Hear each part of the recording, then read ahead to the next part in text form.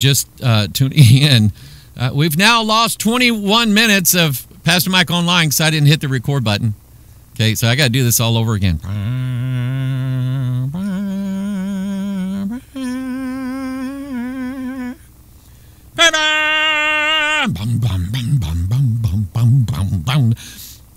You know, like in 2001 Space Odyssey, right?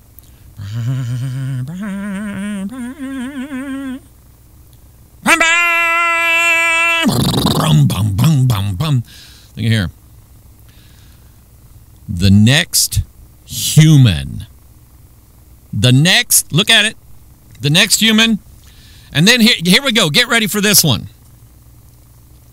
Taking evolution into our own hands. Cover story. National Geographic magazine. Read by millions of people all over the planet. Especially 7th grade boys, okay? Anyway, read by people all over the world. Why? Because it is like the liberal manifesto. This is, if you don't believe in evolution, it's because you're an idiot, and you should. And so anyway, I bought a copy of this. I got the articles here. I did skip over the climate change part, okay? And then there's the grass-eating monkeys of Ethiopia. And then there is the Taliban in Pakistan. Do-do, run, run, run. Home on the range. But the article here, I'm going to read you a few samples of the article here. Not climate change. Not Ethiopia. Here we go. Back here. There was this guy. Let's see here. Neil Harbison, who refers to himself as a cyborg living in Barcelona, Spain, España. When he got his, let's see, where does it say it at? When he got his passport picture taken, let's see, persuaded the British government to let him wear. When he got his passport picture taken by the British government, he convinced them that an antenna sticking out of the top of his head was an extension of his brain and thus should be part of his passport, official passport photo. He prevailed. He won. And when they took his picture with his antenna sticking out of his head, they included it in his passport because it's like part of his. He added something to his body. He added it. What did he add? Well, he was born with an issue where he does not see anything in color. He does not see. He sees everything like a Three Stooges movie. All right, they're all in black and white. Abbott and Costello, or Laurel and Hardy, or whatever, or the first 20 minutes of Wizard of Oz. All right, he sees everything in black and white, and now he says that he has an advantage over other puny humans because he's not distracted. He said, I'm not distracted by colors. And he said, I memorize shapes a lot easier. And he said, I can see farther than like most humans can. That's what he says. So he decided, and he finally found a surgeon whom he keeps anonymous. He finally found a surgeon that would do this for him. He devised an implant whereby he put an implant into the top of his brain, into his head, that would vibrate. It had an optical sensor, like, I don't know, like coming around the side of his head or something like that. It has an optical sensor in it, like a camera, that picks up the colors that he would normally see with his eyes, but he doesn't see them with his eyes. So this sensor, this camera, when it sees colors in the field of view that he's looking at, it will vibrate his skull or something up here in his head. And his brain picks up those vibrations as frequencies or basically as sound. He has the ability to see colors, or let me say this differently. He hears colors with a quote unquote, this is his reference, a third ear. Okay? A third ear. The sensor picks it up. Whatever the main color is that he's looking at, the sensor will vibrate at a frequency for that color, and he can tell you what color something is because he's quote unquote hearing the color in his head. And here's what he said. And by the way, he inserted also another implant, a Bluetooth communication hub, so friends could send him colors through his smartphone. I'm reading this. He said, the antenna has been a revelation. The world is more exhilarating for him. Over time, he said, the input has... Here we go. Get ready. This is where I need the music, okay? The input has begun to feel neither like sight nor hearing. And I want you to get what he just said. He said it doesn't feel like sight and it doesn't feel like hearing. It feels like a sixth sense. That's what it feels like. Now, do you know what that is? And I want you to contemplate numbers, because numbers are God's universe. God made numbers. God made patterns and rhythms and cadences and order and everything, and it's all based upon math and principles of math. And God, my good friend, now gone to be with the Lord, and Noah Hutchings was a tremendous man, giant for the Lord. I hate to use the word giant, but he was a great guy. And he wrote a book called God, the Master Mathematician, and he agreed with me. He said, God knows numbers, God knows calculators, and everything God does is in order, including his word. And so the universe is in numbers. God gave us 5 senses. Can you name them? Sight, hearing, smell, taste, and touch. The 5 ways. It's our BIOS, basic input output system. I don't know if you know this, but at the core of every computer that's ever been turned on, before it ever reads the operating system like Windows or Mac or Linux or Solaris or whatever, before it does that, the computer has to have a set of rules on how to communicate outside of the microprocessor. And so when you first turn on a computer, it has to go through a BIOS, a basic input-output system.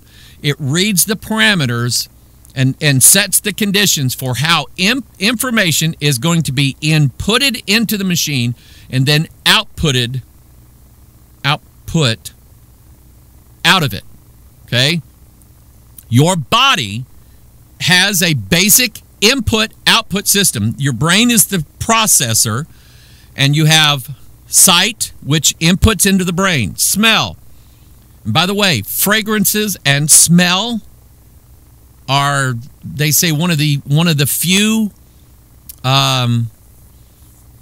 senses that we actually remember long term, and they can trigger memories. And boy, can they.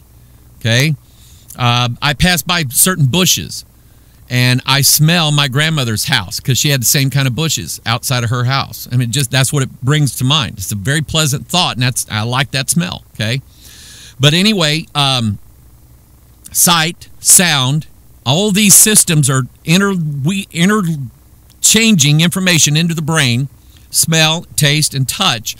All of these sensors, the inputs are going into the brain. The brain processes those inputs, and then the output of those senses are going to be either a movement of our eyes, a turning of our head. If we hear something on the left, we turn to the left. We hear something on the right, we turn to the right. And God gave us 2 ears bilaterally so that we could discern what direction a sound comes from.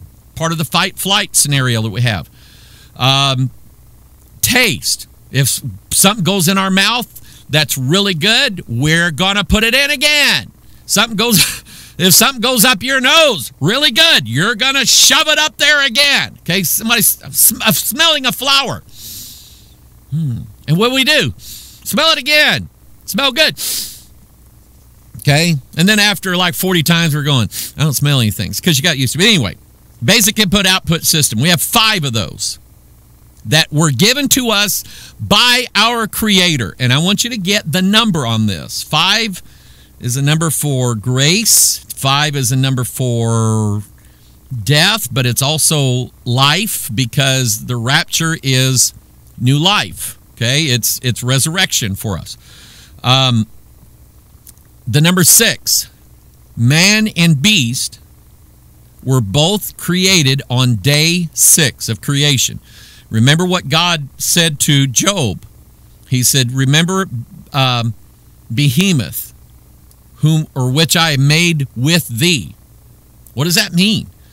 On the same day God created beast from the earth, he created us from the earth. And back to the earth we go. The number 6 also, and when you have the fusion of those two, you have his number is a number for a man, it's a number for a beast. 606. Genesis chapter 6 is the meaning of that number. It's a number for preparation, but it's also the number for the confusion of man and beast together. And I want you to ponder that, because having a 6th sense. Now, in the old paradigm, the old world, if someone was said to have a 6th sense, like Uri Geller, who was a world-famous psychic in the 70s. He was a Jewish-born Israeli citizen psychic, made his rounds in Europe and American television, bending spoons and doing all this stuff. And a man by the name of James Randi, who was a magician, made TV shows and said, look, I can bend spoons. He bent spoons. And he said, I'm not a psychic. And then he showed everybody how he bent spoons. It was a magic trick. So was he real or not? I don't know. But there are people who say they have a 6th sense. What does that mean? It means that they are receiving channeled information from a non-natural source. I want you to grasp at that. Get it. They're receiving transmitted or channeled information from a either a subnatural or a supernatural source. So in essence, this guy who says that he has this communication coming into his brain by way they're either the Bluetooth transmitter or the optical sensor that he has, he literally is receiving information from a non-natural source. Now, again, in the old days, it was said that these were coming through, like channeled entities like, the aliens, the Turellians, okay, the Venetians, or I made that up, the Klingons, okay, or the Ferengis, or anybody else, all right? That was, or devils, okay? That's the old paradigm. The new paradigm, to me, just as real and just as deadly and unbiblical as the old paradigm. It is the idea that man is altering himself and, in essence, bettering himself. That's the idea. Let's see here. Ray Kurzweil. They got to bring Ray Kurzweil into this. This is the article in National Geographic magazine, The Next Human. It talks about, where does it talk about Ray Kurzweil? Here it is. It says, he then is the first step toward the goal that visionary futurists have always had. An early example of what Ray Kurzweil in his well-known book, The Singularity is Near, calls, quote, the vast expansion of human potential. Harbison hadn't particularly meant to jumpstart Kurzweil's dream.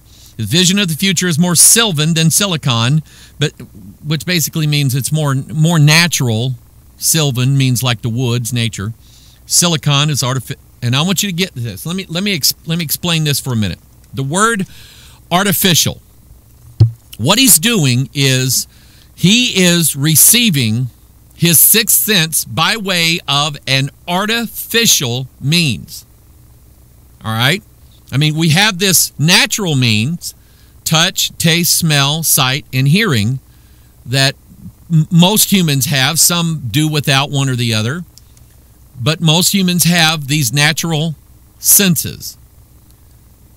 To receive an artificial one, the word itself being based upon the word artificer. And that word you will find in your King James Version of the Bible. An artificer is one who crafts with his hands. Those who were artificers in brass and iron and gold and silver, they worked in these metals. They were artificers in wood, and they would take a tree and cut it down. If you have not seen Pastor Reg Kelly's A Table in the Wilderness series, he's doing YouTube videos now, okay? And I helped him. I helped him get started, okay? And while we were out doing some practice filming, he literally, we helped him, me and my sons, drove down to Norwood, Missouri, helped him drag a picnic table out in the middle of the woods off of his cow pasture, and he sits there in the woods and does these videos. And I'm going, that's cool, it's a good idea, okay? And so we helped him with the equipment and everything, showed him how to work it and everything like that, and he did great. But then he included me on, because I'd mentioned to him, he brought up the idea of the guys cutting a tree down and cutting an idol out of it. And I said, do you know why the Druids worshipped oak trees? And he said, no. And I said, Manly Hall explains it, and there's some other sources for it. But the idea, and he said, wait, don't tell me yet. He said, let's turn that thing on. Let's make a deal out of this. So we did. We made a little record. I don't know if he put it up there or not. I haven't seen it. But anyway, we were talking about this on camera, and I said the Druids worshipped oak trees because they believed that there was a God hidden inside of it. And technically, there was. Technically. But it had everything to do with how the craftsman would take the trunk of the tree, what the King James Bible refers to as the stock, which means a stick, a big stick, the trunk of a tree. And the craftsman would take that tree with the insight given to him by the supreme deities, the ascended masters. He would envision, he would receive the vision, downloaded into his mind, of what the God on the inside of the tree looked like. It was fed into his imagination. So he would use his imagination, and he would take his hammer and his chisel, and he would begin to carve out of that tree the God of his imagination. By the time he had shaved off the bark and all the outer parts of the outer rings of the tree, why, sure enough, there was, lo and behold, a God in the middle of that tree, just like the Druid said there would be. Do you get it? But it was a God that was carved out and crafted by the artificer. Those who were crafty in taking that stock, carving out an idol out of their imagination. I think our God looks like this. Or I think our God looks like that. I think our ancestors look like these images on a totem pole. Am I right? Those of you who are First Nations or Native Americans, your ancestors worshiped dead people that they had no idea who they looked like, but they were all carved out of the same tree on a totem pole. Am I right or am I right? It was all... You don't know what your great-great-great-great-great-grandfather 3,000 years ago looked like. You have no idea. Somebody carved it out of their imagination. Out of the same tree. So the idea of artificial means that an artificer took it and made it himself with his own hands. And that's the article here. Taking evolution into our own hands. Now, number one, numero uno, prima. There is no evolution. Oh, no, really, there's not. We're not. We've same DNA that God gave Adam. You and I, according to the Bible, were in Adam. You and I, we were sitting in there in his genome. And the Bible says his loin. The Bible says that Levi was in the loins of Abraham when Abraham paid tithes to the king of Salem. And the Bible says that Levi paid tithes to Melchizedek, the king of Salem.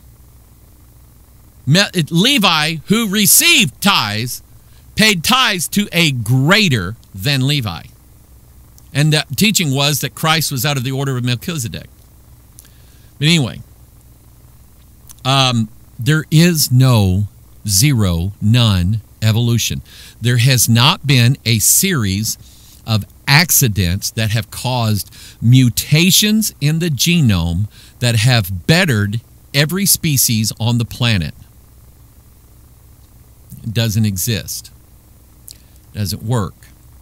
There is no such thing as stupid, idiotic, theistic evolution, and I'm sorry that burns you because I use the word stupid and idiotic, referring apparently to you because you believed in theistic evolution. But I'm not apologizing because the idea of theistic evolution is both stupid and idiotic and willfully ignorant.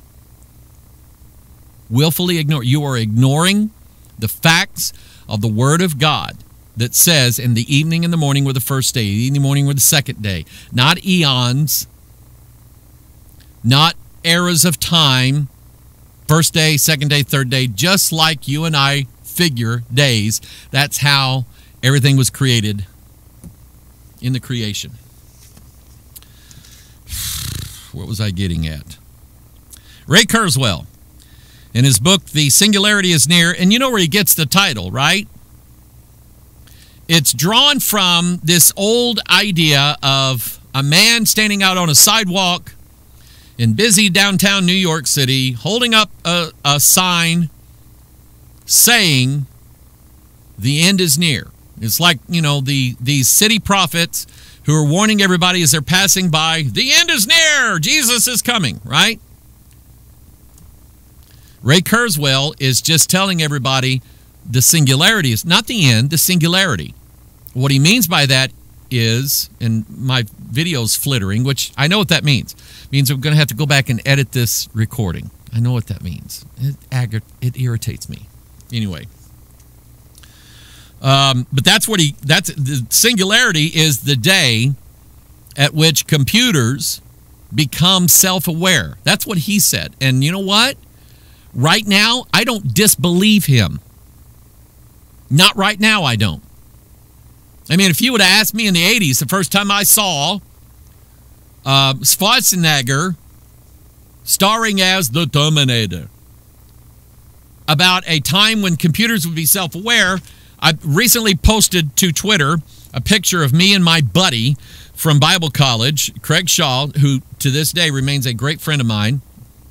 He and I were classmates, and in the background is my Commodore 64 computer with only like 58 kilobytes of RAM after they stored BASIC in 5 kilobytes of it. And then my Star Micronics near letter quality dot matrix printer, which cost me a handy $250. And in 1985, to a college guy, $250 was hard to come by. But I made $1 a page typing term papers. Okay, that was pizza money. That was Little Caesars pizza money. We could get 2 of them for one price. But anyway, that was when the Terminator comes out in the 80s. And I'm going, these things don't think by themselves. I could not see in 1985, I could not see this. I could not see this. I never in my mind saw smartphones or tablets, or that practically everything now that's being made for the modern 21st century house has a smart device in it that's hooking into electronically with the rest of the entire world, and that like some 60 to 70% of all information trafficked on the internet has nothing to do with what you search for at Google and the pictures you looked at. It has more to do with how the stuff in your house is recording everything that goes on in your house. We never saw that back in the 80s. We never saw artificial intelligence but in science fiction. Now we're seeing it as a reality. Now we're living it. I mean, first we watch Jeopardy, used to be one of my favorite shows. Then we watch Jeopardy, and the champions of Jeopardy, top 3 players who ever played Jeopardy, are playing IBM's Watson computer. And Watson is beating them. And then, promoted this year to American audiences, is the fact that you can now use H&R Block to do your taxes, and you better hurry. You can now use H&R Block to do your taxes, and along with H&R Block, you're going to get Watson, IBM's artificial intelligent computer, to help you do your taxes. And no, it's not some geek or weasel sitting in a cubicle that's looking at your tax information going, oh, look at what they spent their money on. I know stuff about them. It's far more advanced and far more sinister. How so? You see, and I talked to a lady today, had a great conversation, and she wanted to send me some information, and I said, yeah, I'd love to see it. She said, I got to be careful about, what I talk about and, what I transmit and stuff like that, because, you know who, Google, they're watching us. And I said, ma'am, can I help you out with that? And she said, yeah. I said, I don't hide what I do on the internet. I don't hide it. I don't hide my IP address. I use Google as a browser. Chrome. I search. I Google stuff like you do. And I'm not afraid that some government spy in a cubicle is spying on me. I don't care. Or that I'm going to say something and pass Mike online or whatever, and some agency is going to start flying black helicopters around our top city. They'll never find us to begin with. I'm not scared about that. Jesus told us that what he said to us, that we're to proclaim from the housetops. I'm not going into hiding. But here's the thing. I'm not concerned about somebody in a cubicle somewhere at the NSA or CIA or wherever finding out what I'm doing online. Because you have to ask the question, how many agents of the CIA and the NSA combined are there? Let's say that there's 500,000. I have no idea, but let's say 500,000. That's a million. Let's say a million. Let's say there are 1 million combined agents sitting at computer terminals in the CIA, NSA complexes that are, their job is to analyze big data from the internet, from the American internet. How many people in America are online today? You have people aged 80 on down to 5 years old that are online and sending a constant stream of big data nonstop 24 hours a day. You're talking about in excess of, an easy estimate is 100 million people. There are 300 million people in America right now. I'm just saying 1/3 of them, and it's probably got to be 2/3.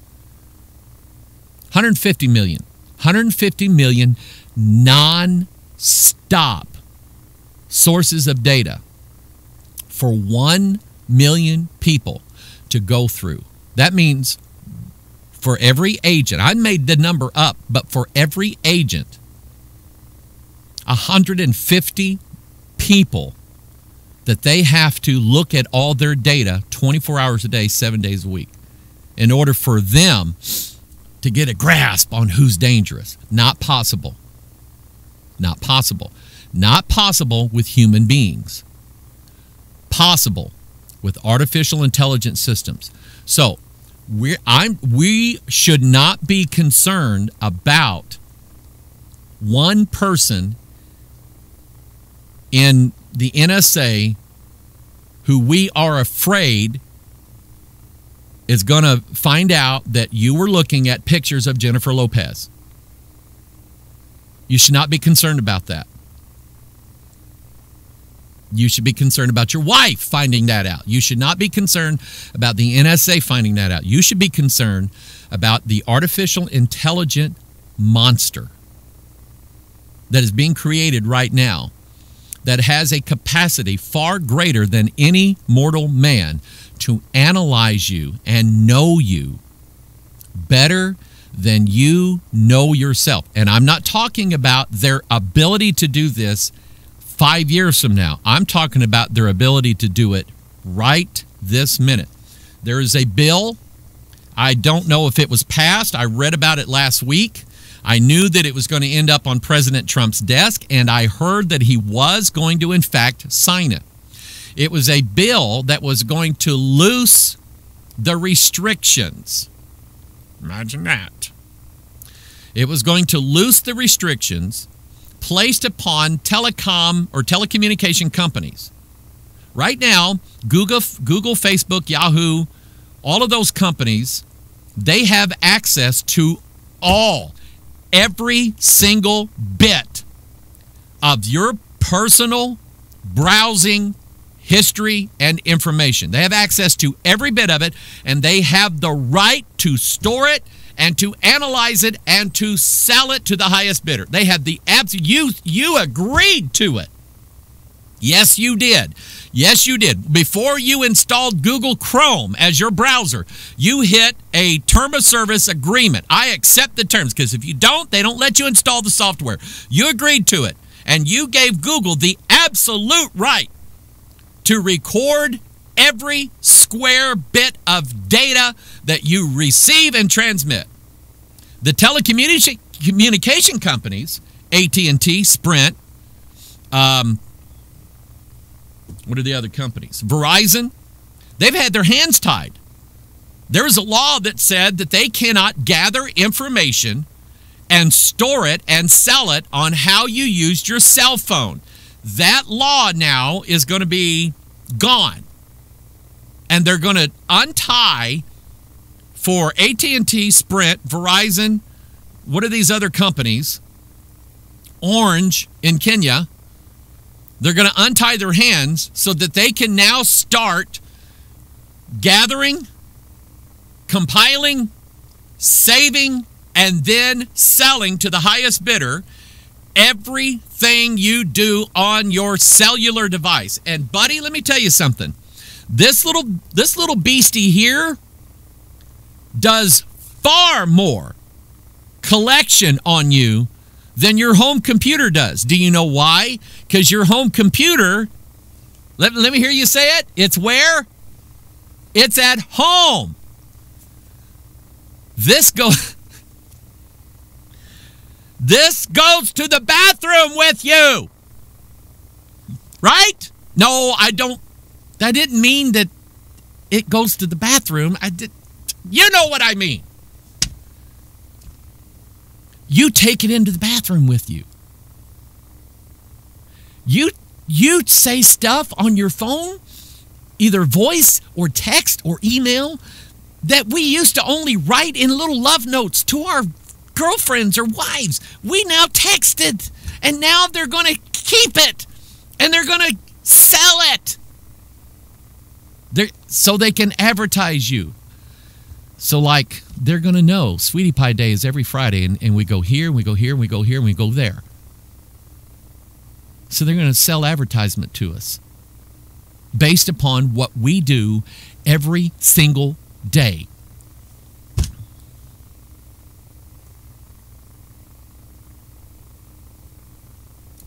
You know what that is? Smartwatch. Okay? Now, I take it off at night, put it back on in the morning. It's got to charge. Some people put their Fitbits on or their smartwatches and leave them on. And these, are you kidding me? These things are recording my pulse and my body temperature, my heart rate. How many times? There's an app on here. It's the stupidest one. I hate it. You know what it does? You know what it does 3 times a day? I have an app on here that says it'll vibrate. And I'll look at it because I think I got a text message from Sweetie Pie. And I'll look at it and go, this is your reminder to breathe. And I'm going, what am I, blonde? I've been breathing all day. I don't need the watch. And I know what it is. It's like this guided meditation thing. We're wanting you to breathe. I ignore it. I don't know if I can get it off here. It came with the watch. Now, there's a difference between this. My goodness. It is 88 degrees in Juazeiro del Norte. I have no idea where that is. That's just what came up on there. They're not that smart, I can tell you that. Okay? There's a difference between this above the wall that God made for my body and the day when this breaches the wall into my body.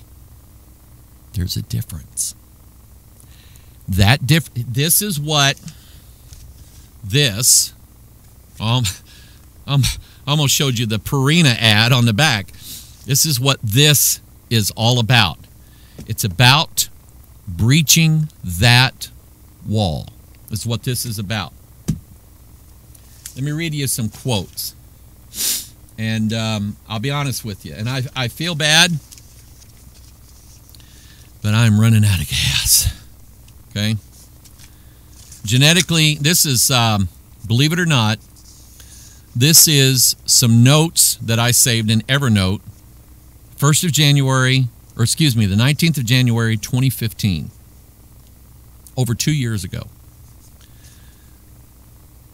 This was an article at grahamhancock.com.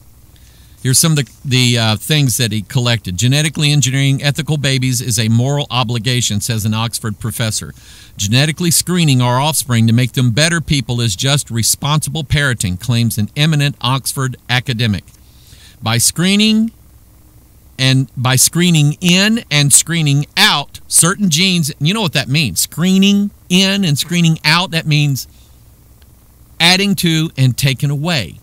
This is what the guy who didn't like my Rapture series, this is what the guy accused me of. He accused me of adding to the Word of God, and I never did. I in this ministry, I can't say what I did 20 years ago. I did some stupid stuff 20 years ago. I have not added to the Word of God in this ministry. I've not. But this is what he accused me of.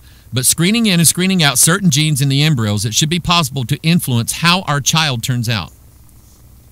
If we have the power to intervene in the nature of our offspring, rather than consigning them to the natural lottery, then we should. Whether we like it or not, the future of humanity is in our hands now. Are you catching this?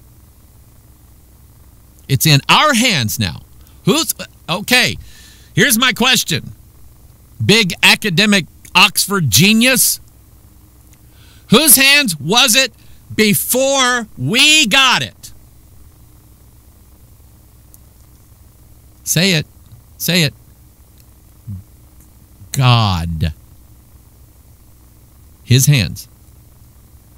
He made this temple. He made it with His Word. And God, I'll quote scripture here. Let me finish reading what he said. Whether we like it or not, the future of humanity is in our hands now. Rather than fearing genetics, we should embrace it. Oh, I love you, genetics. I love you. We can do better than chance. Whether we like it or not, the future of humanity is in our hands now. Let's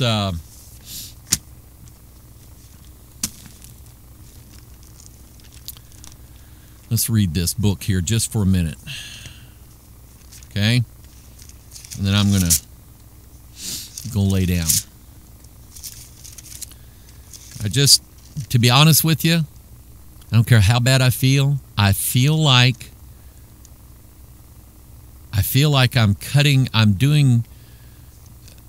I know, I appreciate everything everybody has told me. Pastor, we love you. Man, we appreciate what you're saying. Okay, take your time, get your body healed. I appreciate that. I just feel like I feel worthless and useless, and I don't like feeling that way. If I can at least get in here and do something for the kingdom, okay? That's who I'm doing it for. Genesis. I know better than that, okay? Genesis 1, verse 24. And God said, let the earth bring forth the living creature after his kind, cattle and creeping thing, and beast of the earth after his kind. And it was so. Why? Because all God has to do is say it, and it's done. Listen, if man is going to try to play God, he stinks at it. He's not good at it. God did not go, all right, let's try to make giraffes. And they started out with a neck this long, and then they couldn't reach the trees. They couldn't eat. He's starving to death. He's going, oh, I'm going to have to make them with longer necks. Okay, let's try this again. Let's make giraffes and the neck.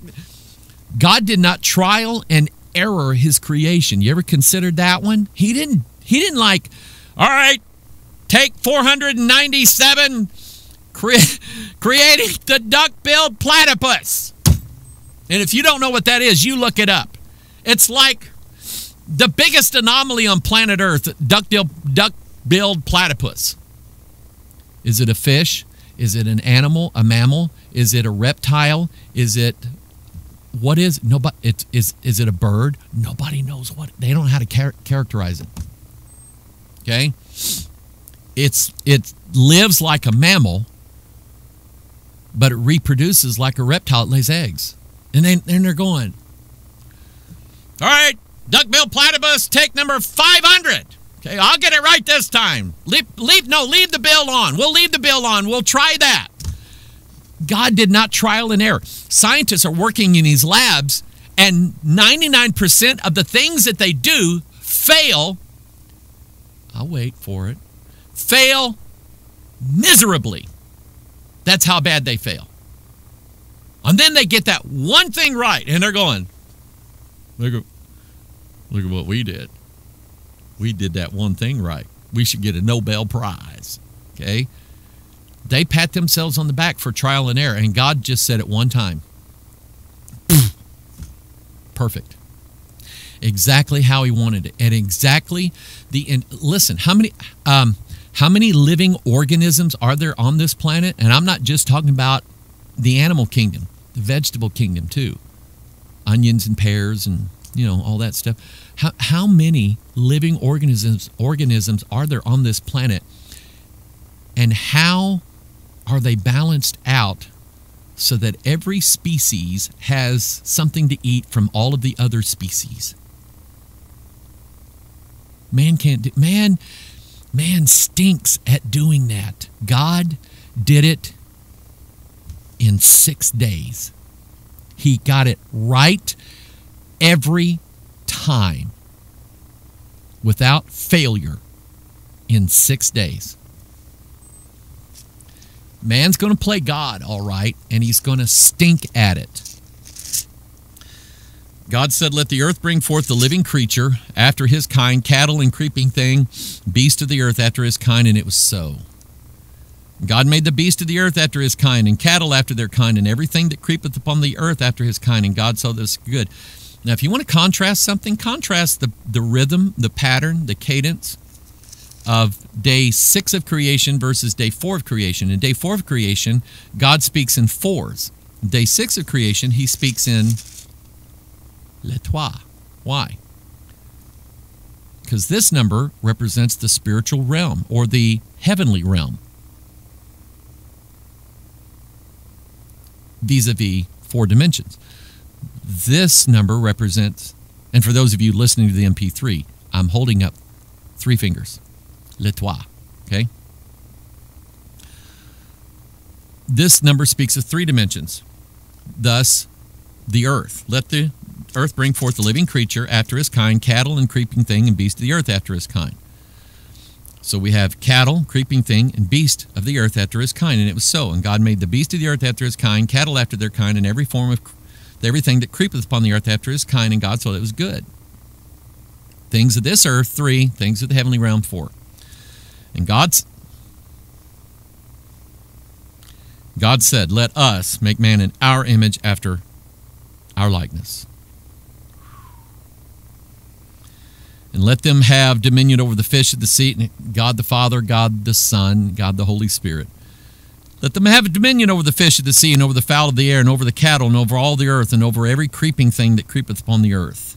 So God created man in his own image. In the image of God created he him. Male and female created he them. And God blessed them, and God said unto them, be fruitful and multiply, and replenish the earth, and subdue it, and have dominion over the fish of the sea, and over the fowl of the air, and over every living thing that moveth upon the earth. Let me read something out of this wacky magazine. Where did it go? Where did I here it is. Let me read. Of course, this is National Geographic, right? They've got to be Isis worshipers, which means they worship Gaia, the earth goddess, because one of the issues brought up in this, naturally so, because they have an article in here about climate change and how we're changing the climate. Seven facts on climate change. You need to know these things. Okay, which bunch of hooey. Where was it? Ah, nope, that ain't it. Nope, that ain't it. It was in here somewhere. The idea that man needs to adapt himself to the earth instead of man adapting the earth to himself, which basically puts the earth in dominion over the man and not vice versa. Okay? That's what that part of this is all about. We in changing ourselves, we become more earth-friendly. And it's basically the old idea that the earth is the woman and she doesn't like the man's feet on her having dominion over her. God gave man dominion over all of the earth, which means if we want to eat fish, buy a cracky, we go to Captain D's and eat fish. And if we want to eat chickens and hamburger animals, and if we want to eat deer and rabbits and turkeys and squirrels and possums and raccoons out of the woods and shoot them dead and skin them and eat their flesh, we have the right to. And I've been written by Europeans going, how do you call yourself a Christian and go out and hunt those little animals? And I'm going, do you not eat meat? Yeah, that's different.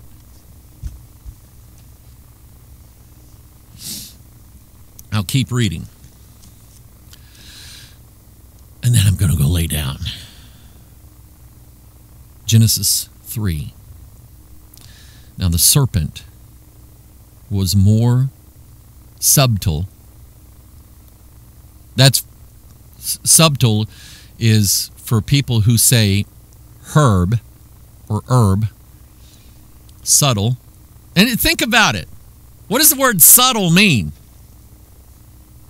Whoever put the letter B in the word subtle should get a prize.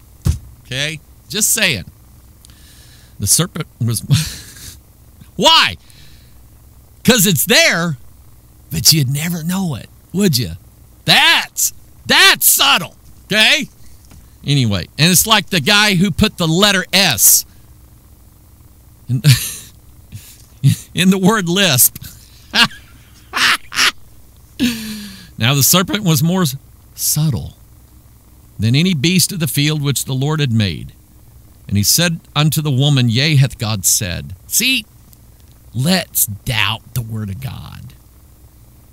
Let's just say God didn't write it. God didn't say it. Because in the original Greek, in the original Hebrew, he didn't. He didn't say what's in the Bible. He said it in Greek and Hebrew. It's better in the Greek and Hebrew. He said unto the woman, yea, hath God said, ye shall not eat of every tree of the garden. The woman said unto the serpent, we may eat of the fruit. Now the woman represents humanity, represents the soul of man, represents churches. Think about it. We may eat of the fruit of the trees of the garden, but of the fruit of the tree which is in the midst of the garden, God has said, ye shall not eat of it, neither shall ye touch it, lest ye die. God did not say, thou shalt not toucheth iteth. He did not say that. That was added by the woman. But God did not say that. And let me just, surely, anybody who listens to me knows that there is, and I always make a difference between what the Word of God says and my comments on the Word of God. There is always a difference. Always. It's just like, I don't know if you're aware of this. This was instituted in the 70s. In my day, when I get up Saturday morning and watch the cartoons, and after every cartoon that came on ABC, CBS, NBC, there would be this, after these messages, kids, we'll be right back. Because there was some educated liberal from Harvard who testified before Congress and said, children are not able to discern between the cartoons they're watching and the commercials.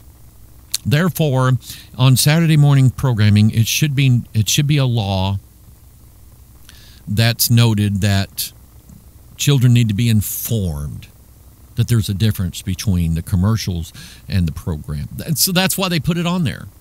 And if you're a child of the 70s or the 80s or the 90s, until everybody got cable or satellite, and then cartoons are on 24 hours a day instead of just Saturday like they normally should be, Okay?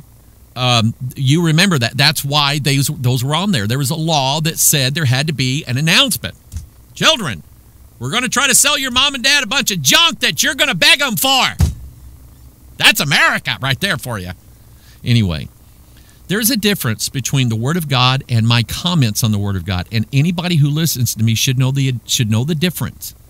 In the days of Ezra the scribe, Ezra stood up behind a pulpit of wood and he read the Word of God plainly to them and then gave the people the sense and the meaning of it. Explained it to them. And that's what I'm attempting to do. You'll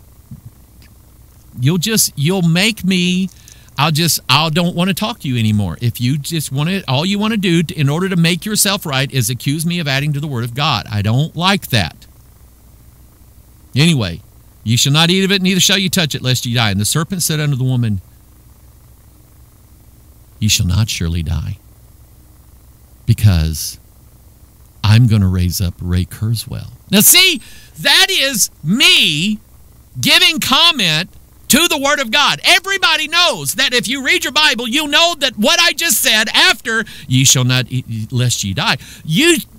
Everybody knows. Ye shall not surely die. That what I said after that is my humorous tongue firmly planted in my cheek parody on the devil. I didn't add to the Word of God. Anybody with a brain knows that. But it was pretty humorous, wasn't it? And no, I operate without a script. For God doth know that in the day ye eat thereof. Here is the mystery religion of mankind. Every mystery religion is right here. Because Lucifer, the serpent, can I not call the serpent Lucifer and say that's the Word of God? For every mystery religion that the serpent has woven into the fabric of history is about a secret doctrine that God has not transmitted to mankind. There's a fable, a myth that teaches this idea. It's called, what is it called? I was hoping to think of it as soon as I said it. Prometheus. Prometheus saw up in the heavens that the gods had fire. And all of the poor earthlings were eating their food raw. And Prometheus said, if man had fire, man would invent the microwave and the TV dinner. So Prometheus steals fire from the gods and brings it down to mankind and gives mankind fire. Now the gods are angry. How dare you give mankind fire? And so they issued some sort of decree. I can't remember what they did to poor Prometheus, but he's like doomed and banished for all of eternity. Why? Because the gods had all the power and they didn't want to share it with little puny men. Men didn't even know about fire. And Prometheus brought it down to them. Do you see the analogy here? The same thing here is the serpent who's telling Eve, psst, hey Eve, God doth know that in the day ye eat thereof,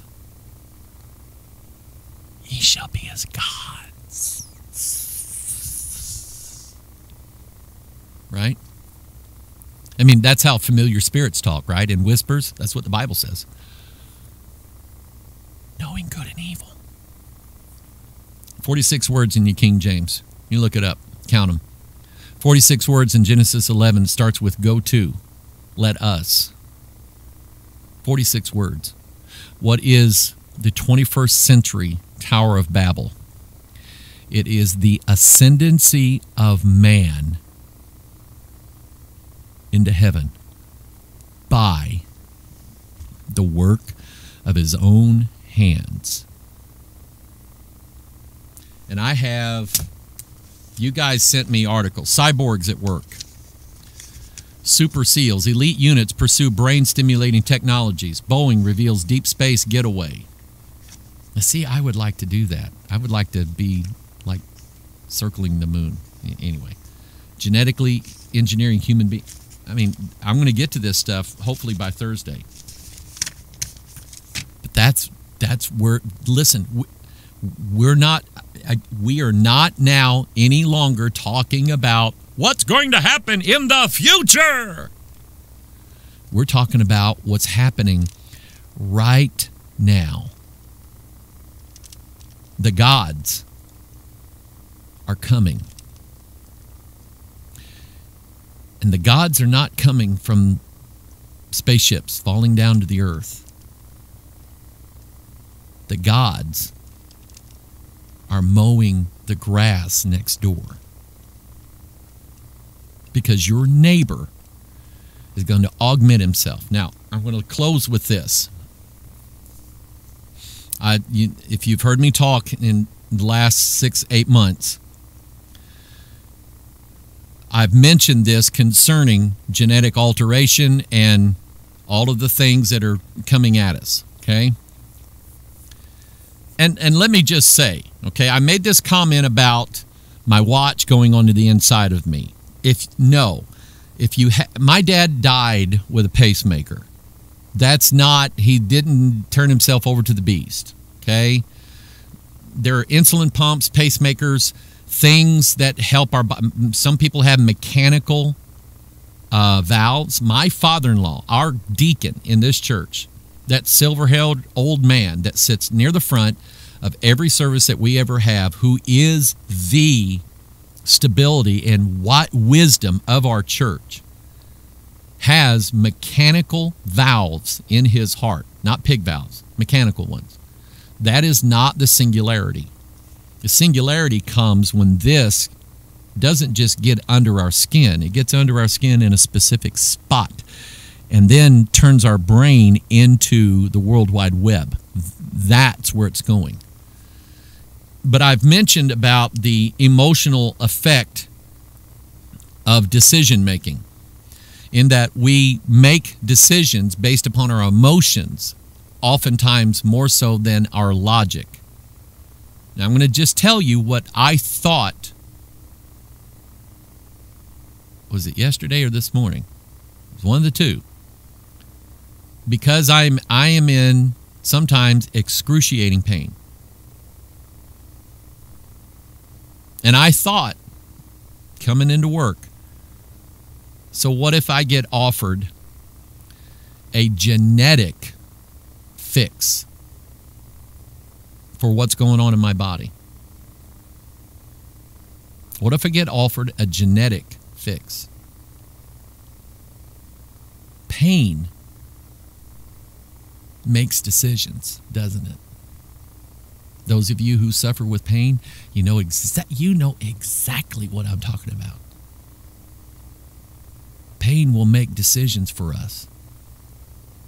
How does the CIA get people to tell secrets that they don't want to tell?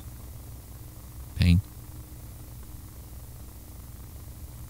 And I had to ask the question. I did. I found myself realistically considering, what if they offered me a genetic cure? And what I mean by that is an alteration of my genome, adding to or taking away from my genetic structure that would cure me of all of my pain from here till eternity. Because I'm telling you, the pain I was in yesterday was making me make decisions about not preaching Brother Carmichael's funeral. That my logical mind said, Mike, you have to do this. And my pain said, you're not doing it. You can't. So I'm not just floating way above everybody going, thou shalt not change your genetics. I won't. because I thought about it. What if, Mike? What if? And I will tell you, but by the grace of Almighty God, I am what I am and will be what I will be. Not by my own willpower. It'll be by God's grace and nada else. Okay? Thank you for letting me bow out early today. I love you. Watchman video broadcast already at Sermon Audio. The YouTube version will be out this evening. And those of you on our watchers list, thank you for long suffering with us. It's been hard. We haven't felt like doing anything. We're just now getting everything copied. So, and we didn't have all the discs made, so we'll get it out there, all right? We love you. You're the reason why. You're the reason why I wanted to come here today and do what I did today. You're the reason. You're the only reason. And the Lord. You guys and the Lord. I love you guys. We'll see ya.